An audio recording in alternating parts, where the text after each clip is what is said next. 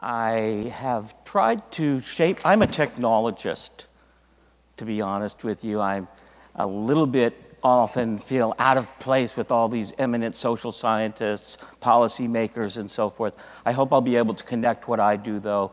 I think there's a lot of alignment with what they are talking about, what you're interested in, and hopefully through the discussion we'll be able to deepen that alignment and deepen the sort of focus that way. So I've titled the talk today, Competence, Collaboration, and Crowdsourcing, because I do think there's really important ways in which technology is reshaping the way we build competence, the way we support effective collaboration, and the way we also, the crowdsourcing, referring to the idea of this crowdsourced liquid workforce, the way we organize talent and match it to work at the organizational level. The one thing I hope to drive home is that when we think about how the workforce is going to change, how its needs are going to change, and how we're going to support it, we need to think about it at those three levels. The individual level with how we build competence and support competence of the individual, the team level, how we support effective collaboration, including with distributed teams, and that crowdsource level, how we disrupt the organization and create more of a market and less of a rigid hierarchy. I'm going to mention that a few times just to make sure that, if nothing else, at least that point comes across, and we can discuss that later. So just, I have a few slides of context about where I work and who I am, where I come from, and also about how we came to this perspective. And then I'll try to spend the bulk of the time on what we're doing about it and what our experience has been so far. So in terms of context, I work at Accenture. It's a large consulting firm. We've got 425,000 people distributed around the world. Half of my team sits here in California and half in Bangalore. So we're very globally distributed. We are our own customers for this kind of work because we're about making teams and individuals, teams, and organizations work effectively. And our clients are also large organizations. We have about 90% of the Global 2000 that's in our client base. So my group, I'm in the digital experiences group. I am the lead of the digital workforce team. So I'm focused on the workforce-facing technologies and how we help large organizations in particular leverage technology to reimagine how they get work done. I have a PhD in computer science. My background's in artificial intelligence. But my passion is about the intersection of cognitive science, technology, and performance. I'm really more interested in making people smart when it comes down to it than just making computers smart. I use AI when it's relevant, but my focus is, what I'd like you to be thinking about as I'm talking is, how are we going to make people, teams, and organizations smarter, more effective? A little bit of background, how we came to the perspective we're at. Before I launched the Digital Workforce Initiative a few years ago, I spent quite a bit of time with my colleagues in what Accenture's Institute for High Performance, studying how leading companies were leveraging technology to change the way work gets done. There's actually, at the time especially, was a lot of controversy about whether it even was having an impact on how work gets done. And what we found was that it was, first of all. Second of all, there was a pretty dramatic gap between what leading organizations were doing and what other organizations were doing. Everyone was getting some impact, but there were two different kinds of impacts. I would describe it simply as most organizations were using technology to amplify the way existing work processes worked, make their employees, get them connected to knowledge more quickly, make them more efficient at executing existing processes.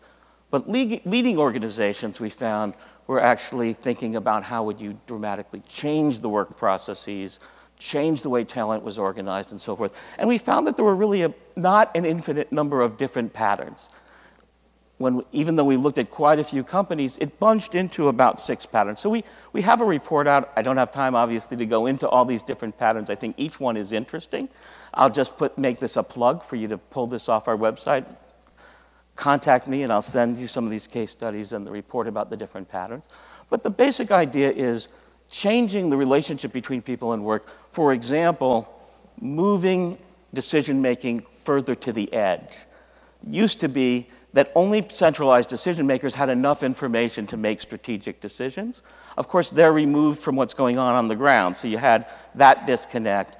Now, information technology makes it possible for us to put information in the hands of the person on the ground, and you can move more decision-making close to the edge. You can also do more replanning in real time. There's 6 key things. I'm going to talk mostly about the last one, which I think is in some ways the most strategically disruptive, which is called we call workforce virtualization, or the liquid workforce, which is replacing fixed teams of resources with ad hoc teams that are formed on demand. All right. So that's one piece of context. Another piece of context, which relates to this whole ad hoc teaming and so forth, is a sort of social trend. And a number of people have been commenting on this, a number of organizations. McKinsey, who's one of our competitors in some ways, I quote them here because they've actually done a good study on, statistics of how many more people are now acting in some fashion in a freelancer mode. The one thing I'd say is different about their conclusion, and what I want to sort of leave you with here, is they sort of almost lead you to think the future is going to be everyone's a freelancer.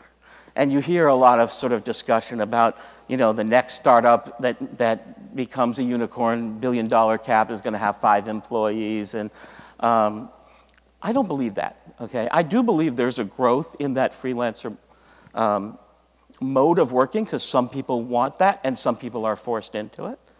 But I think in some ways what is going to be equally important, maybe even more widespread, is the growth of the freelancer mindset within the organization. And that's a big part of what I'm trying to promote. I'm trying to promote both because I think there's an advantage to both. But I'm especially interested, and we'll get a little into how we can promote that freelancer mindset and the opportunities that come along with having that mindset within the large organization and the way we can enable that with technology.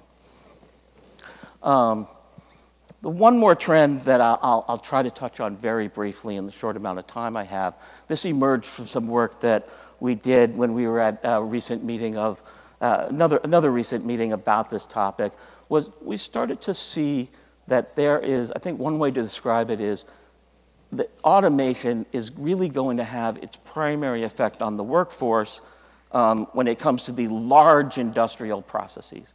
A lot of large fixed processes are going to become increasingly automated. And we think the future of human workforce is in a much larger, more fragmented, more ad hoc, more fluid set of small processes. I'd summarize it very briefly as robots are going to make the products in the future. Humans are going to be involved in customizing it for niche markets, providing services in and around it, gathering and analyzing data about it, and so forth. So the nature of what people are going to do versus what machines are going to do is going to change. And that change itself is going to require a more liquid workforce. You're going to have to move from thing to thing. And it's going to be, in some ways, a more exciting kind of way to work. But it's also going to be one you're going to need to be prepared psychologically for, and we're going to need to support with both technical and social infrastructure. So let me get down a little bit more into kind of, again, I want to stress this idea that I think you need to attack the 3 levels together. So digital workforce and innovation, in my mind, is about the individual level with things like intelligent assistants, immersive experiences. For instance, one of the things we're working on in the lab right now is when you build the new version of the product, you want the service technician to be able to practice servicing that tech product before it's even been developed, before it's even been manufactured. Once it's designed, you want to create that immersive simulation and give an online tutor that can tutor you in that simulation. That's the future of how learning is going to be moved closer to the point of need I think one of the points previous speaker made, that's the way to get effective learning. You move it closer to the point of need by either having the technician be able to bring something while they're on the job or being able to train them in a context where they use it right away in a simulation. At the team level, there's a lot of interesting different kinds of collaboration technologies also that are becoming very important, especially when you start thinking about the crowdsourced liquid workforce, where you're throwing oftentimes strangers together to get something done. You're going to need to have the mechanisms to support that team to hit the ground running and work effectively as a team. Some of that is about standardizing some cultural methodologies and so forth, but also there's technology that can help a lot as well. I'll just give a very brief flavor of that a little bit later. But I want to spend most of the time talking about this third level, which is the organizational level. In today's world, the typical large organization, even the most capitalist free market company, internally is typically organized kind of like a Soviet command economy, right? It may on the outside operate in the free market, but if you look at how it operates on the inside, there's typically a 5-year plan and a 1-year plan and a quarterly plan, and everyone is assigned their role. And let's say my boss has something they need to get done, and there's someone really great in the company who would love to do it, but not on her team, I'm probably going to have to do it, okay? We spend a lot of time in large organizations working on things because someone on our team needs to do it, instead of it's the thing we're best matched to in the organization. And that's the idea of a market economy, and that's the idea of what we're trying to create inside the organization. So one way to think about what we're trying to do is banish the org chart, or at least reduce its influence, create something that looks more like a market inside and across the company boundary. So at the individual level, again, a lot of what's happening is, it used to be when you sent someone out to fix something, technology changed so slowly, you could count on him knowing. You trained him to do it. When he got there, it would be exactly what he trained for. You didn't change things very often, both because you didn't have technology changing, but also you couldn't because you could only put in there what he was trained to do. Now, technology changes so fast, you're going to be dead if you do that. So you're going to have to send someone out there sometime, and they don't know what to do, so they need to be able to learn while they're out there. Increasingly, technology is playing a role in combining things like step-by-step guidance, if it's not exactly what you saw, with connecting you with colleagues. One of the roles of AI here to amplify and change the structure is to connect you to your colleagues who are the experts in what you're trying to do. One of the things we learned is, it doesn't necessarily mean the best expert in the company. They may be too busy, and they may not even be what you need. It may mean connect you to the last person that worked on that particular pump that you're trying to work on. So you could say, did you over-tighten this here, or is this how it's supposed to feel? And they'll remember whether it's supposed to feel like that. That's at the individual level. I'll skip the team level for a minute. I'll come back to it later. Let's talk about the organizational level. It's where I want to spend most of my time. What we're seeing, again, is a big change coming. From today's world, that's what's over on the left there, where people are in a department, inside a group, inside a division, and there's a strict hierarchy and a fixed, most work gets done by managers using a fixed team of resources that they own, to the world that's coming where the science of management is going to change a lot, and the nature of being a worker is going to change a lot, where most work will get done by ad hoc teams that are assembled on demand from a variety of different kinds of online labor markets. And so you see the red, the purple, and the blue. It's because one of the things I really want to emphasize is that when you think about crowdsourcing, it's much more than just, most people think they have a sense of what it is, and they have one thing in mind, but they don't all have the same thing in mind. And that's because there's lots of different types. The three that I'm going to emphasize here are internal, reorganizing how you use your own employees; external, using public talent networks, and there are now dozens of vendors that are coming on the market with different kinds of talent networks available. Unlike Uber and Lyft, which are sort of competitors that do the exact same thing, the competitors, once you get to more complex work, are doing, they all are doing liquid talent of some sort, but their models are very different. Some are contest-based, some are specializing in one kind of thing, some are general purpose. freelancer market. So the science of management is going to really involve understanding what public talent networks you have available to you, what internal talent networks you have available to you, and being able to use those effectively. I was going to show a quick demo, but I want to conserve time, so I'm just going to show a slide about it. This is something, just to make it concrete, this is something called Labs in a Box, which is a web portal we use. It's kind of a cool web portal. There's nice videos, there's lots of navigation. It's what we use inside Accenture to explain what Labs does. But if I showed it to you, what it does is not different from other portals you've seen. What's interesting about it is not what it does, it's how it was built. So my small group was asked to build this, but we didn't have the capacity. But we did have the expertise in crowdsourcing, so we crowdsourced it. And this was built by a combination of basically 18 people, half of whom were crowdsourced from external talent networks, half of whom were crowdsourced from within Accenture, people who wanted to learn how to build a web portal but hadn't really done it before, or who did do that but had another job but were willing to do something extra so they could get involved in labs. There's a range of different reasons people get involved. But the interesting thing is that we were able to do this using a hybrid team of internally and externally crowdsourced people. And it was this experience which both gave us confidence in the ability to do this and also led us to understand what a lot of the challenges are, which is where our R&D has been going, is to address those challenges.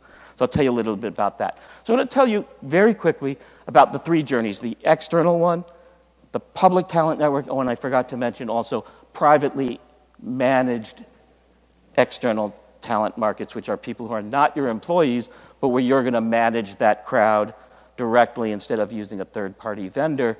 Like, for instance, imagine your alumni network, right, where you may not want to make that a public network. Accenture wouldn't want our competitors to have access to our alumni network, but we may want to be able to use them systematically through some crowdsourcing platform.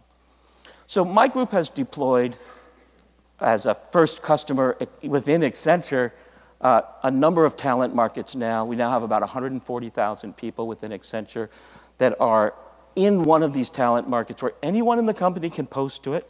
Anyone in the company can register and take on work. There's no HR folks, intermediaries that there normally would be. The priesthood has been disintermediated. And you can form a team on demand. And there are various incentives, which we could talk about later, that we use to get people to participate. It turns out to be very easy to get people to participate. It's harder to get people to remember to post, and it's harder to get their managers to be willing to give them up. But having people participate, which we thought would be, who want to sign up to do some work, we thought that would be the challenge. We often get multiple people responding to each post within an hour. So we now are brokering about 35,000 hours of work a month through one of these talent markets. And we're starting to talk now, look at, in labs, we have prototypes that also open this up to external talent networks. So these are just internal within Accenture employees, but we have prototypes that now you can specify, oh, I'll take an internal employee, or I'll take someone from Upwork or from some other talent market. So again, the way it looks is you just post. Anyone can post, anyone can browse. If your talent profile matches a task, you'll automatically be notified that there's something that might be relevant to your interests.